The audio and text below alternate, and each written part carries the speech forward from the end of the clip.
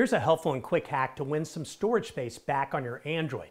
Let's get ready to move your photos off your Android phone and safely back them up to the cloud. I'm Kurt the Cyber Guy. Follow me at cyberguy.com where you get more tips like this and my free newsletter. Now, first things first, if you don't already have it, let's head over to the Google Play Store and download the Google Photos app. It's free and you're going to need it to get started with this. So once the app is installed, open it up and sign in with your Google account. This is the account where all your photos will be safely stored. Now, look up at the top right corner of the app. You're going to see your profile picture or your initial. Tap on that. A menu is going to pop up. Tap on Google Photos Settings. This is where you're going to find all the backup options. Inside the settings, you're going to see an option labeled Backup. Tap on that. Now here's the important part. Toggle the backup switch to on. This starts syncing your photos to Google Photos in the cloud. Depending upon how many photos you've got and your internet connection, this could take a little while, so be very patient with this.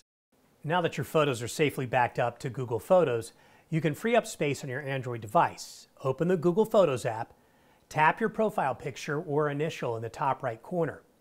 Tap Free Up Space. Google Photos will identify photos and videos that have already been backed up and offer to delete the local copies from your device storage. Confirm to remove these items from your phone.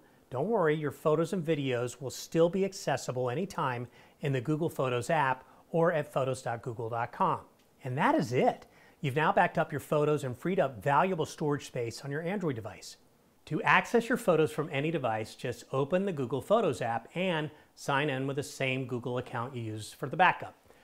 Alternatively, you can visit the Google Photos website from any computer by going to photos.google.com and logging in. Now, once you're signed in, you're going to see all your photos organized by date. You can browse, search by people or places, and even create albums.